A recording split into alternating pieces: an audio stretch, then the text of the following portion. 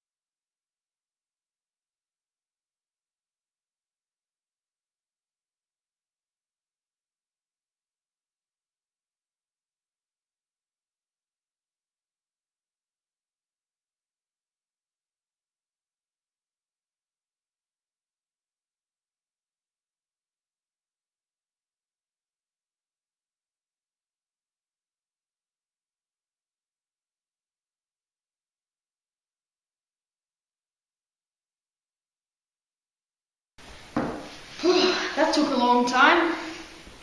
So as you can see, after a long time, a pattern is sort of starting to form. And I've actually been doing this for an hour and a half. And I can also do this for another 2 or 3 hours, but I'm not going to. But so as you can see, a pattern is sort of starting to form. Because what you can see is like there are nearly no dots in the middle area, and sort of on the sides here. And now I'm going to cheat a little bit, and I'm going to show you what the pattern is actually going to look like in your final. So the pattern will be this pattern. This is the Sierpinski triangle. So what is the reason why they don't come back in these areas? Well, I'm going to explain that to you now, because as you can see, this was my first point. This one was in the middle one. My second point is here, but as you can see, it's in the exact same position, but in a triangle smaller, a triangle size smaller. So that's one iteration of the Sierpinski triangle further. But it's in the exact same position. So basically what happens is, it doesn't matter in which direction you go to, you will always end up in the same position, one triangle smaller. So, as you can see, the randomness factor doesn't really have anything to do with it. Because if I go this way, the exact same thing is going to happen. Because as you can see, I'm going to get 11 centimeters. 11 centimeters divided by 2 is 5.5, and I will end up there. And that is, again, in the same position in this triangle. And the same as with this one. The same as with this one. If I divide 10 by 2, I get 5, and I'm going to end up in the exact same position. So that shows that the randomness factor doesn't really have anything to do with it. But every time I get one triangle smaller, it means that finally I will get to the really small triangles, as you can see with all the other dots. I'm going to get into really small triangles, and eventually I'm going to get into millimeters, nanometers and stuff, and I'm going to write really small, and that's the reason why I don't return in those areas. And when I get into those, they will all be like close to the lines and stuff, so you won't see the other ones anymore. Also, I started inside the triangle, but you can also actually start outside the triangle, and in fact, you can also start on the other side of the universe, in theory. So say I start here, say I get 1 or 2, I'm going to move halfway to this point.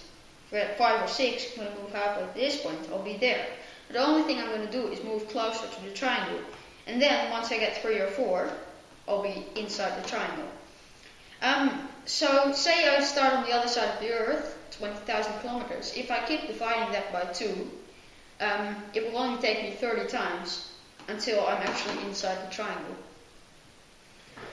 So how you can also see this is, you can see this as an iteration smaller, so this is one of these. So, and then you can imagine this as being the middle section. And then you have 2 more of these triangles here. So this is a very good game for a class activity.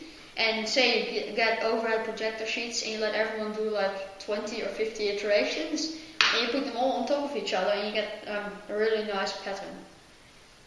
Thank you for watching.